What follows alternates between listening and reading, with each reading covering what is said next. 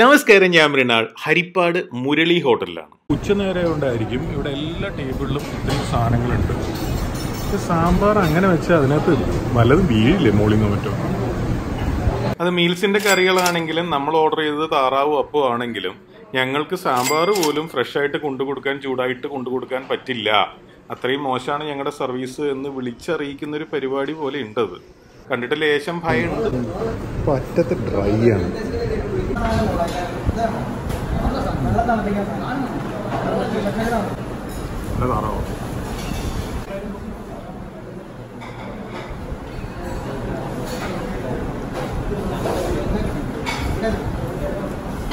താറാവ് കറിയിൽ താറാവിന്റെ ഫാറ്റ് ഇങ്ങനെ മിക്സ് ആയി കിടക്കുന്നുണ്ട്. നല്ലോണം ഇഞ്ചിയിട്ട കറിയാണ്, വലിയ എരിവില്ല, ഒരു ചെറിയ സ്വീറ്റ്നെസ്. അപ്പത്തിന് കറക്റ്റാണത്. നല്ല പുളിയുള്ള അപ്പമാണ്. അപ്പത്തിന്റെ പുളിയും താറാവിന്റെ സ്ലൈറ്റ് സ്വീറ്റ്നെസ് ഉണ്ടല്ലോ, അതും കൂടെ നല്ല കോമ്പിനേഷനാണ്. അപ്പം ഇങ്ങനെ കുതിർന്ന് കിടക്കുകയാണ്. കുറച്ചുകൂടെ ഗ്രേവി എടുത്ത് തേങ്ങാക്കൊത്ത് അടക്കം എടുത്ത്, അപ്പത്തിന് പുളി ഉണ്ടെങ്കിൽ നമുക്ക് ശരിക്കും എൻജോയ് ചെയ്യാൻ പറ്റുന്ന ഒരു അളവിലേ ഉള്ളൂ. ബീഫ് റോസ്റ്റ് പറഞ്ഞിട്ടുണ്ട്. ഇത് കുറേ പേർക്ക് കഴിക്കാനുള്ള ബീഫ് റോസ്റ്റ് ഉണ്ടല്ലോ.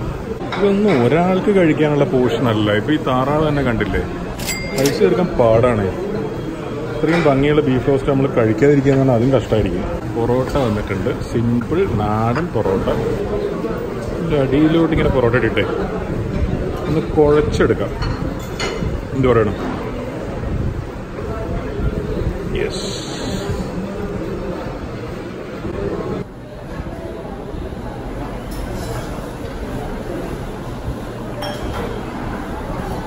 എങ്ങനെ നോക്കിയാലും ഒരു സംഭവമാണ് ബീഫ് റോസ്റ്റാണ്. വാഴയിലയിൽ പൊതിഞ്ഞ് രണ്ട് വാഴയിലുണ്ട്. ഉള്ളിലെ വാഴയില നോക്കിക്കഴിഞ്ഞാൽ അതിനകത്ത് ഇങ്ങനെ പാട് കാണാം. അതിനകത്തിട്ട് ചൂടാക്കിയിട്ടുണ്ട്. കിടിലൻ കളറ്, നല്ല ടെക്സ്ചർ, ഫുൾ ചെറിയ ഉള്ളി. ചെറിയ ഉള്ളിയുടെ ഉള്ളിൽ നല്ല ഫ്ലേവർ. നമ്മൾ ചെറിയ ഉള്ളിയുടെ ഉള്ളിലേക്ക് ബീഫിൻ്റെ ഫ്ലേവർ കയറണമെങ്കിൽ ആ ചെറിയ ഉള്ളിയുടെ ഫ്ലേവർ എന്തായാലും കറിയിൽ കുറച്ച് ഇറങ്ങിയിട്ടുണ്ടാവുമല്ലോ.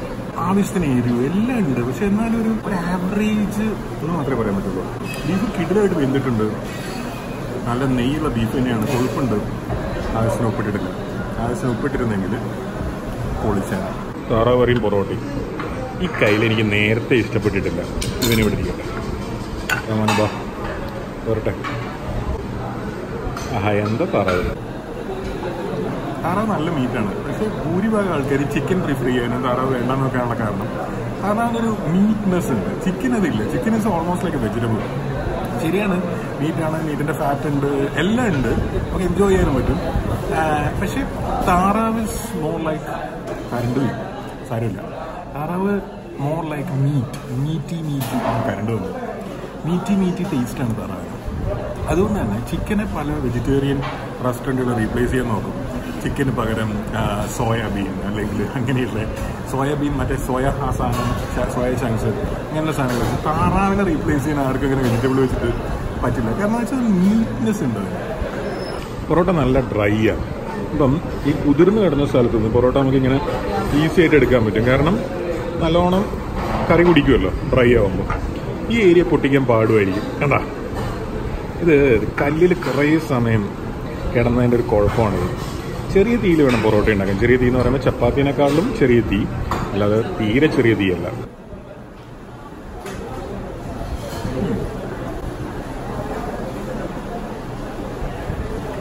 പൊറോട്ടയുടെ കൂടെ കഴിച്ചപ്പോഴാണ് താറാവ് കറിയുടെ യഥാർത്ഥ ടേസ്റ്റ് കിട്ടിയത്. കാരണം അപ്പത്തിന് പുളി ഉണ്ടായിരുന്നല്ലോ, അപ്പോൾ ചെറിയൊരു കുരുമുളകിൻ്റെ ഒരു എഫക്റ്റും ഒക്കെ വരുന്നുണ്ട്. ബീഫ് അത്രേ എടുത്തുള്ളൂ, ഇതൊക്കെ ബാക്കിയാണ്.